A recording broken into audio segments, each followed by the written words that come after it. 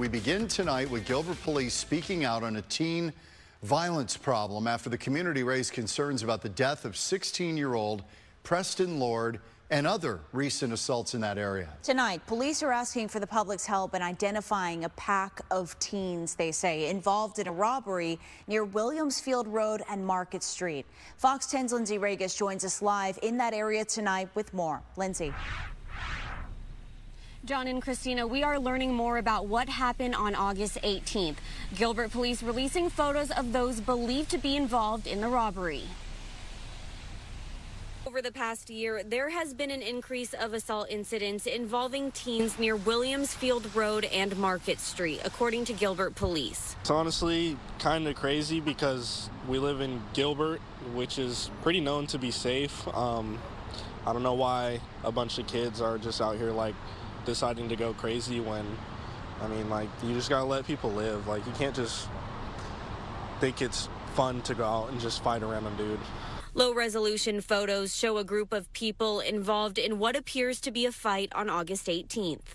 While police have not officially linked this incident to the so-called Gilbert Goons group, they did mention on their teen violence investigations webpage that they are actively reviewing assault cases involving youth to see if there is any additional information or correlation between incidents in both Gilbert and neighboring communities. I just hear that it's a bunch of kids just like running around. They come to this In-N-Out here.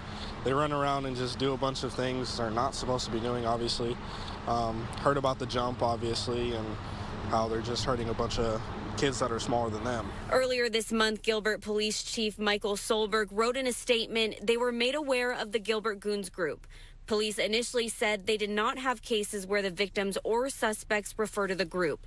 But today, police said recent updates from victims have referred to their alleged assailants as being associated with the group. It's just not fair to families out here, and yeah, for those kids, like, they just need to learn a lesson. In a letter to parents, Gilbert Public Schools asks parents to take time to talk with their children about the importance of their safety and being aware of the popular hangouts in the community.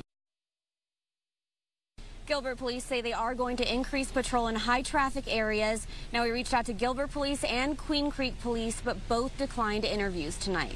Reporting live, Lindsey Ragas, Fox 10 News.